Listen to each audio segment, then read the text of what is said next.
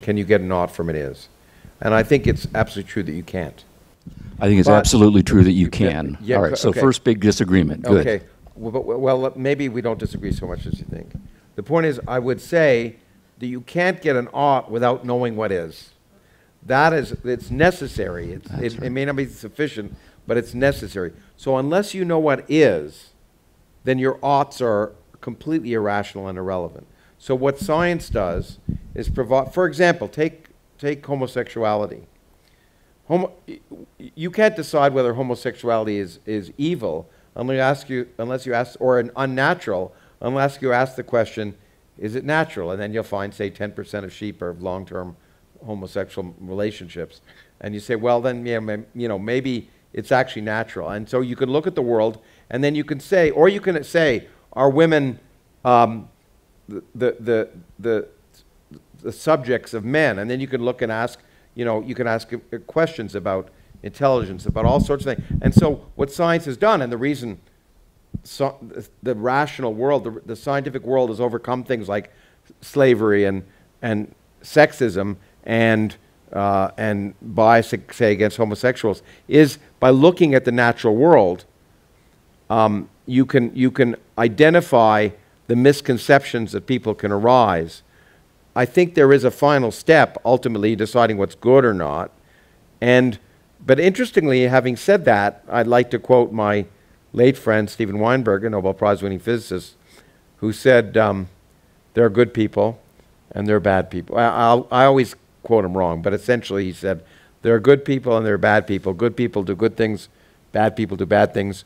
When good people do bad things, it's religion. And because you can find a rationalization for, people who are supposed to love can nevertheless hate individuals of another kind. So in any case, I think that last step, I don't think an understanding of the empirical world necessarily defines what's good. It goes almost all the way. I don't think you can know what's good without knowing about the natural world. I think that's impossible. But whether a scientific description leads you all the way is something that I'm not as convinced about. Okay. Well, that's great, and I'm more convinced about it. So good, it sounds like good. you're 90%. I used to be convinced, I think you're, but I've come around. No, I think you're absolutely right. If your position is, and this is a minority position in modern philosophy of science and among modern scientists, that oughts depend on ises, and figuring out what the ises takes you significantly down the path to figuring out what the oughts ought to be.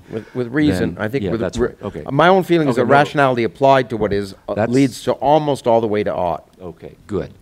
All right, so then the only open question is, can you go all the way, or if you can't go all the way, what's going to fill that gap? And if it's not going to be science that fills that gap, something else is going to step into to fill that gap.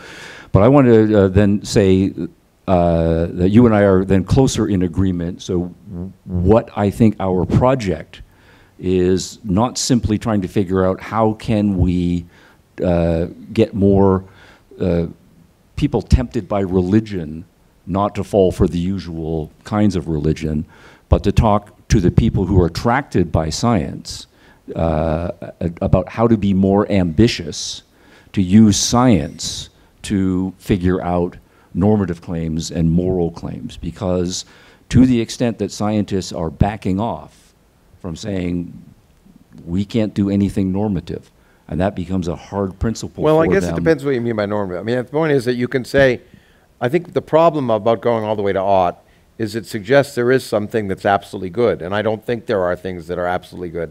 But what science can teach you is what works. So science could say, look, if we do this and this and this, then we find a society that seems to function better. Some people might call that good, but I think that becomes semantics in the end. And well, it says the words it helps society function better. That's the normative claim. And then you have to unpack what do you mean by society what does better function. mean? That's less right. violence, and again you ask, is less violence a good thing? And then you come into this morass, which allows me to, because I see Travis getting antsy. Either he has to pee, or it's about 75 minutes in. Well, so it's probably a good time to move on. I was hoping that Stephen would elaborate a little bit before we go to Q&A on like how does he think we can achieve the ought? Oh, thanks for asking. No, so what I then am saying is more robustly than Lawrence is. Lawrence's partway there is to say that ethics is a natural science. And that makes many philosophers of science very nervous, and it makes many practicing scientists very nervous. Because if you say you can't get ought from is, or there's any sort of a dichotomy, then you are automatically saying that anything to do with ought is non-natural or unnatural. Well, I just think it's. I don't think you're necessarily saying that. I think you're Or- saying that, no, or it's just societally defined, Right. and it varies with time. Yeah. Which is what I would argue. Right, so then that is to say that it's not empirically based, it's going to be more subjectively based, either by... It's subjective, and Yeah, it is. okay, It's that's time right. variant, location variant, situation variant, and it's there's no absolute that, and which is really what religion is saying. There's no absolute cosmic sense of good or bad.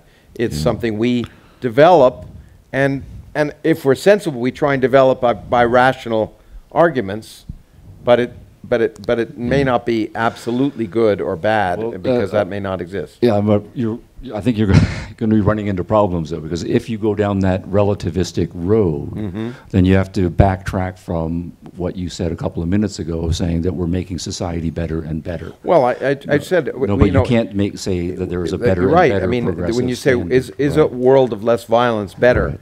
that in some sense is a subjective statement. Right. Some people would argue, and so, but that's also societally defined, because Right. there are times in human history where a world that's violent is viewed to be better, Okay. like the Crusades. And then the other thing, though, is that if you start saying it's societally defined, that means it's a bunch of people Yeah.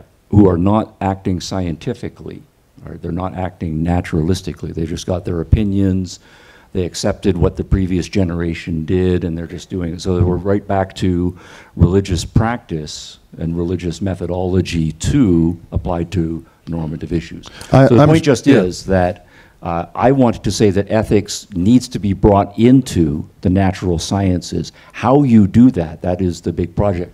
And also, Lawrence, I think you are partway there. You say we want to do our ethics rationally and logically. I but like then rationality and That's logic right, to be but the then basis of that everything. then is to say what we need as part of a science of ethics is how we do reason about that particular subject matter. And it has to be the same kind of rationality and logic that we use in other domains of reality. And I guess for me, again, you're going to say, it all comes down to words, but that what really determines what works. So what's ethical is ultimately works. And I mean, in the sense that science works, it's ethical in the sense that you don't lie, and and why not lie? Because if you do lie, then you'll come up with a proposal, a proposition, which won't agree with what will make wrong predictions, and that's what I mean by scientific ethics. There's nothing particularly good in an absolute sense about not lying. It's just if you lie, the scientific process doesn't work. So, and since the scientific process is what leads to our ability to control the world as well as understand it, that's why you don't lie. It's not that it's not that lying is intrinsically necessarily bad. It just leads to ultimately to things that don't work. No, I think that's beautifully said, but I would just say when you use the word works, that's a normative standard. Of course, I knew you were going to That's say right. that.